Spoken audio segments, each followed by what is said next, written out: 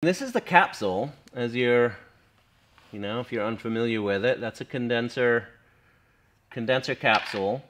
All the circuitry, we hand populate and solder all here in the shop ourselves.